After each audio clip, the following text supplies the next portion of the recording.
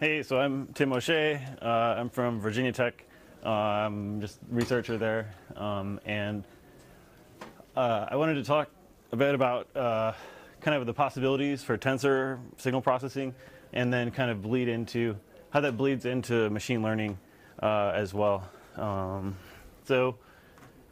Just to set the background, I'm sure a lot of you have been watching this, but what's been going on in machine learning and kind of the resurgence of neural networks has been pretty awesome to watch. And this has primarily been in the computer vision area. And so there's a lot of people in like the self-driving car area, as well as like facial and object recognition areas and natural language processing, where we've made like lots and lots of advances in recent time in driving down error rates on translation and object recognition and all these things. And if you look at it, so neural networks from a computational standpoint are really interesting because they have this fairly well-defined compute structure that constitutes a network, right? And so if you look at kind of the calculations for a neural network, you have this kind of, it's really basically a big multiply accumulate for each layer. So you have these inputs that are multiplied with a series of weights that are summed and then run through some nonlinearity, like a sigmoid function. And that's basically one layer in a neural network. Now, if you look at these so-called convolutional layers, you no longer have a separate weight on each input, but you have these weights that are tied in a way such that when you slide a patch across an input, you replicate the same weights at different shifts, right? So it's really the only difference. And then if you look at some of the bigger models, so this is from like a year and a half ago, one of Google's vision networks for doing object recognition. You think of that transfer function for a layer, that's one box in this network, right? So we now have this network which is 40 or 50 layers. Some of the ones this year were over 100 layers deep in the complexity that they're doing to do this object recognition. So there's been a really, really strong software ecosystem to support machine learning for computer vision. And it's really kind of starting to centralize around this kind of tensor programming model. And this is really interesting because you're building these big tensor graph expressions, and then as a big abstract data flow representation, and then you kind of map it down to hardware to run. Two of these architectures are kind of Theano and TensorFlow. Theano was around kind of first and kind of pioneered this, and then Google like secretly rewrote it internally, and then eventually released it to the world, and now they're both very popular. But the whole idea here is these are basically libraries that allow you to write big NumPy expressions, essentially, where you have many operations that are kind of forming a data flow graph, and then take it and the idea is you build this graph expression, and then you go through the back end, and you go out to any one of a number of targets. And so right now we go to basically GCC and CUDA as the back end, but there's a lot of plans underway at Google to do this thing called XLA, which is like their next generation tensor backend, and they're doing a lot of work to sync this up with LLVM, so they can actually just use kind of LLVM abstract representation to pass it in. And then there's a lot of rumors about potential support on like the QDSPs that Qualcomm builds for basebands, as well as some of the Xilinx chips. There's been a lot of talking about Xilinx potentially supporting this as a code generator. So it's really cool. We may have finally a language that we can target to a lot of different kind of platforms from this kind of way to express things. So this is used heavily for neural networks, but it's not really neural network specific. So if you look at this, is basically a simple expression. We start by defining these variables like a and b, and we can define operations on them like adding or multiplying. And then eventually we go into our session and we evaluate these expressions. And so this is basically building up your big, in this case, a very small kind of data flow graph. And then this is going to be compiling and running your graph. Right? So you can build much bigger things in this. I talked a little bit before about GR TensorFlow. And the whole idea is, really at the core of this is just kind of like a kernel work call, right? So we can wedge it right into a GNU Radio block and use it to offload these tensor operations from within a work function. And so this is something added a couple months ago, and the whole idea here is, can we take a sync interpolator of a signal and offload that onto a GPU or onto whatever using this kind of tensor language. And so this is basically the definition of a sync interpolation, right? And so you're going through here, and up at the top, you're defining the graph through this series of castings, tiling of the input, doing these gather operations, which are basically index lookups into vectors, and then doing a reduce sum, which is basically just a big multiply accumulate. And so once we've kind of issued these commands, we've built this kind of dependence graph for the operation. And now whenever we run it, we could change the back end to either the CPU or the GPU or some of the targets that are probably coming soon. And so that's kind of just an example. I think there's not many people out there using this for pure signal processing like this yet. But I think there's a huge potential for it. The tensor languages are pretty expressive for almost any of the comms problems we have. And the kernel compilers and optimizers are really quite good. So this is kind of a pretty exciting way to offload onto GPUs and things. All right, so I'm going to kind of switch over to the machine learning side. So that was kind of basic signal processing, but I guess my research now is really centered around, okay, how do we take these machine learning ideas and apply them to radio technology and radio communications? And so these are just kind of a couple of the questions you might ask, can we apply it in these ways? And so really I've been looking at, can you learn entirely new communications schemes? Or can we just learn algorithms to put into our current waveforms as different subsystems? And then kind of in a sensing scenario, you may want to know, what's around you in your interference environment, like Tom was talking about this morning, where you may have EMI emissions from your power supply or whatever. You may want your system to be aware of all these emitters around you when it makes decisions about setting up the communications link. And then just how to optimize existing systems. So these are kind of some of the high-level goals, right? So this is some of the earlier work from this year, and I think we saw a little bit in the GR Inspector talk, which was awesome. So the whole idea here is, for a long, long time, when we looked at doing modulation recognition, which is kind of a classical communication sensing task, the approach was generally to do this expert feature approach, where you extract a bunch of high-order moments or high-order cumulants, along with maybe statistics on the signal and the phase and the envelope. And here we're trying to go to a whole different route of just let's go to feature learning on the raw input signal. And just put the I and Q in and let it learn a whole new set of its own features. And it's funny, I mean, if you look at what's happened in the computer vision domain, this is exactly, what has happened. So until 5 or 10 years ago, there was a whole discipline of feature engineering in vision, which has been largely replaced now with these kind of end-to-end learned features. And so I think a lot of this is going to happen in the comms and the radio space as well. And so this is really kind of showing that for modulation recognition, we can do pretty much the same thing. So we start, there's a data set that's up on the website. And this is basically just using GNU Radio to generate a whole bunch of synthetic signals through a whole bunch of synthetic channels that use the dynamic fading model. And then this is kind of what we used for that experiment. So this is just essentially this is basically just a small convolutional neural network that we're using to do this classification. And if we look at performance, there's kind of a bunch of the solid ones here are different variations of a kind of feature learning approach, which take in the raw samples. and the dotted ones are basically different classifiers using these expert features like higher order moments to classify.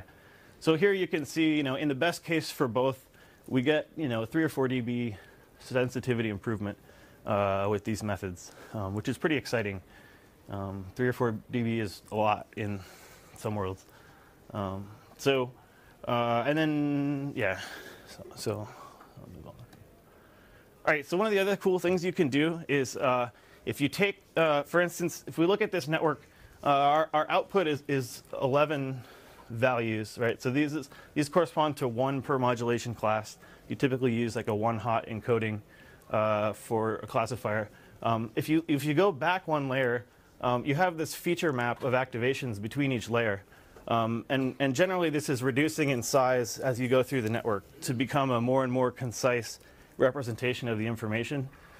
So if we go back 1 layer and we just take these activations here, we actually now have basically a compressed representation of the signals from the input in this feature map space.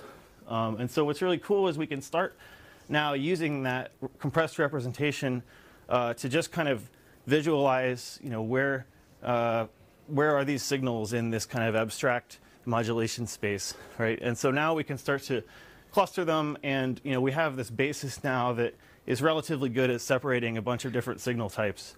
And so this is kind of interesting because if a new modulation pops up, if these features generalize, we hope we'll get a new cluster over here or something that's discernible so that we can start to recognize things online without having to train it for every explicit case kind of ahead of time. All right. So then this goes to some of the work that we did this week at the Hackfest. And so how many times, I guess raise your hand if you've ever written a flow graph that's like a usurp source through a head to a vector sink, right? I feel like, okay, we got a handful. So sometimes it feels silly to use GNU Radio when all you want to do is just grab a chunk of samples off a radio. And so that's the whole point of this NumPy UHD wrapper. And so this is just like the thinnest interface you could have to say, tune my radio somewhere and grab some samples from it. And so super simple. And so what we're doing here is this makes it really quick to just take little looks all over the spectrum and generate spectrograms for them. So if we do that, we can start to get all these samples of different bands that are all around us. And so this is just kind of a sampling of a bunch of spectrograms across common bands. So if we use this in a convnet, we can also build a classifier for the different bands. This is not a very good one at the moment, but that's just because the slides were a bit late. It's not necessarily that exciting to classify which band you're on because we have allocation schemes. This isn't really that useful. But the thing that's really interesting about it is we learn these sets of features for each band that make that band what it is. So like the LTE downlink band is filled with LTE signals that have all the properties and features of an LTE signal in the downlink. And so our network, as it's learning this, it starts to learn all these features within, that comprise that band. And so what we can do is we can now take any random spectrogram that comes in, like these two, and we can look at where in that input spectrogram were there activations that led to thinking it was that class, right? So we can say, what in this image makes us think it's LTE uplink, right? And so if you do that, you can look at and get this localization mask that's used in imagery for object segmentation. We can do the same thing in spectrum. So we can now say, well, once we've trained these features, we can take in arbitrary spectrograms and really identify what's going on where and start labeling things. All right, so then kind of I think the last kind of little application thing here, and I'm really this is the thing, if you look at machine learning and comms, this is what I'm, I think, most excited about right now. And the whole idea here is, if you think about a comm system at its most basic form, it's really like you have some bits somewhere, and at some other location, you just want a good estimate for those bits, right? That's kind of all it is. You're just taking bits in and trying to reconstruct them somewhere else. And so that's pretty much what an autoencoder does in machine learning, is it takes some input, it goes through a couple different representations of it, and it tries to reconstruct the input. And so if we cast the basic communications problem as an autoencoder, we have this case where we go through some input, we form some new encoding of those input bits, we go through some channel impairment, which we don't control. This is kind of defined by a wireless environment. And then we go through this decoder representation that somehow transforms the samples we receive back into bits. And really, that's the whole process we want to optimize. So we can treat this as just an optimization of a reconstruction process where we have this layer in the middle that introduces this randomness that mirrors what a wireless channel does. And so what's really cool here is we can let this thing learn now some completely arbitrary physical layer. We don't need PSK or any of these things anymore. And we can actually start getting reasonably good capacities out of these encodings. So we can now, just learn a radio for a specific radio environment, without any expert knowledge of the past 70 years of signal processing. Which is pretty crazy.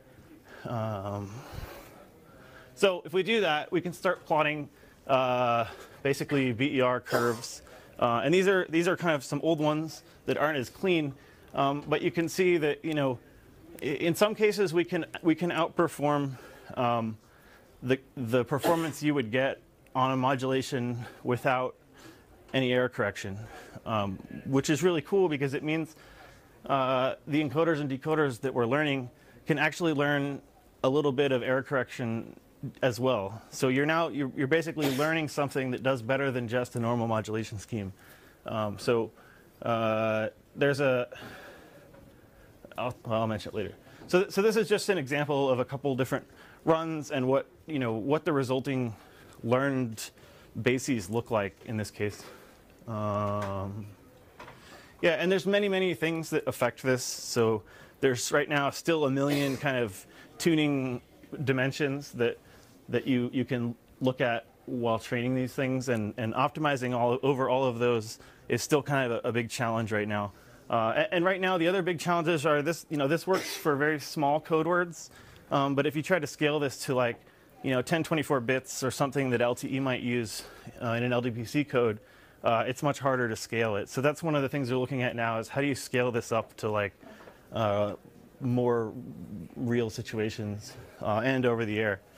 All right, and then lastly, so when we learn that encoder and decoder, the decoder has to learn how to translate from some channel representation to the bits, right? Now, if you do that just naively, we get some process that takes a long time to converge, right? Because it's having to learn how to estimate the channel, somehow apply those corrections, and then somehow go to back to a bit information encoding. So there's this notion from vision of attention models, and the whole idea of these attention models is that instead of learning some arbitrary transform like how to equalize, you can simply break the network into learned parameter estimation, kind of an expert transform like equalization, and then our learned decoder. And so in doing this, you basically tell the system, well, okay, this is how you would apply equalizer taps, or this is how you'd apply frequency correction if you knew how far off it was. And it turns out if you do that, this converges like much faster, orders of magnitude faster here, and we get significantly better performance as well in the autoencoder case. So it's like we're kind of helping the system along to learn the basic physics of the problem, to reduce the complexity that the machine learning has to fit. And so this is kind of exciting that this works. And so on top of that, there's this whole problem of like, we have a whole discipline of estimation and detection, right? And it's interesting to just look at, can we treat these estimation problems as just machine learning regression problems? And so we started looking at that. And if you look at, this is comparing the map estimator for center frequency estimation with basically just a neural net trained to do regression to generate estimates for the same thing. And if we do that, and this is under a Rayleigh fading channel, so if we do that, we get a slightly tighter distribution from the regression process. And so this speaks to like, why do you want to do this? We have a lot of great analytic models for these, but one of the problems with them is many of them are derived under much more simplistic channel assumptions. And so if we can do this with real data and regression, then we can start to model all kinds of nonlinear effects and all kinds of much more complex channel models than we can in our analytic forms. And so it's really kind of exciting about where our estimation processes can go in the future with this approach. Right, so ML is affecting a lot of fields in computer very quickly right now, which is pretty exciting. And the area of applying this to the RF and radio domain is super young. There's really not much work out there yet at all. And so I think if you're a student right now looking for kind of topics to work on, this is like, super ripe. And I wouldn't point you anywhere else. But obviously, I'm a little biased. There's also, I have a journal article that'll be appearing on Archive Monday. And it goes into this autoencoder and the modrec process much more rigorously. So if you're interested in a more thorough explanation, definitely go and check that out Monday. And there'll be a link on radioml.org. So I'm trying to start kind of turning radioml.org into somewhat of a community for people interested in this. So, if you would like to contribute tools or data sets or articles or examples or anything to RadioML and start contributing, like, please let me know, because I would love to have your work there. And yeah, I think that's about it.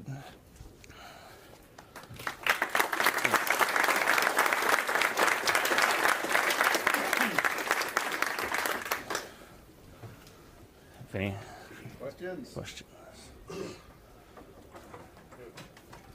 Yep.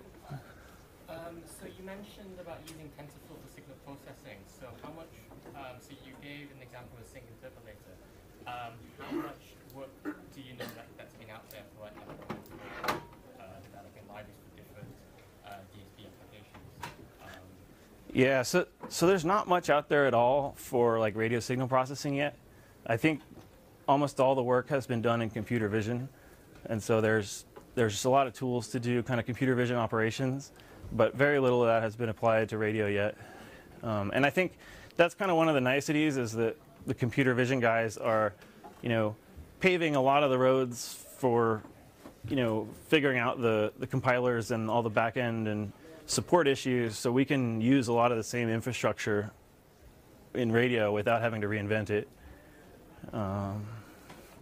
I think Google said they moved like their machine learning for all of their services over to TensorFlow, and they have like a 30 or 40 person team just supporting the TensorFlow product line now. So there's a lot of stuff we can just take for granted at this point. So anyways, for you, like, do you have any knowledge of real-time computation requirements, latencies, kind of, you showed comparisons of theoretical performance, but what about like actual runtime performance? Right. Yeah. So there's not been a whole lot done on latency yet, but on computational performance, for the modrec example, I did an op counting comparison to the kind of state-of-the-art kind of classic algorithms.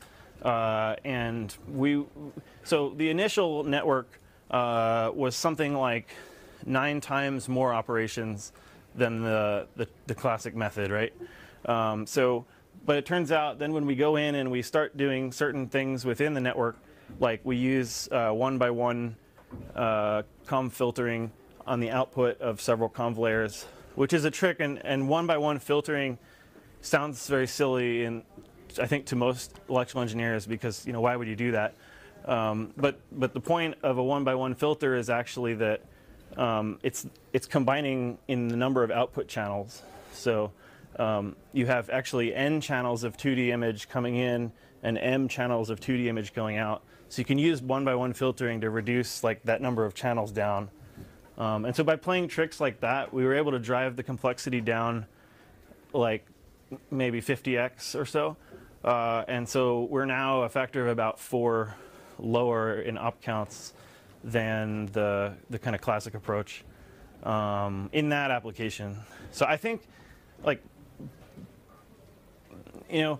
there's a lot of things that make it attractive, right? So all these multi-core architectures, this is a very parallel thing, right? You can divide up the tensors in width and in depth onto different cores. And one of the other really cool things is there was a paper looking at how much representation precision do you need for these networks to work. And because right now this is all done in single precision floating point. But they showed that you really only need 4 to 8 bits of precision throughout the whole network for this to work equally well. And so there's another potential, huge savings in complexity. Yeah, I think ultimately for comms and for sensing, this is potentially drastically lower complexity than our current approaches. You got one more up there. Yep. Come back to these results about coding. You mentioned coding and stuff. You didn't get the full thing. Did you compare to something like Shannon? Yeah, so I can't do it justice here. If you'll read the paper on Monday, so the question was about coding and whether we compared to Shannon and so forth. And yes, so the baselines here are, I didn't want to go and put everything that's going to be released Monday yet. But if you go through the paper that's coming out Monday, we have some very, very good baselines where we're looking at comparisons to, PSKs and DPSKs with the Hamming code, and we're basically right up against capacity. And so we're much more robust there in showing the capacity that you can achieve with this. And you can come very, very close to the channel limit. Switch over. Okay. All right, the next speaker. Yes.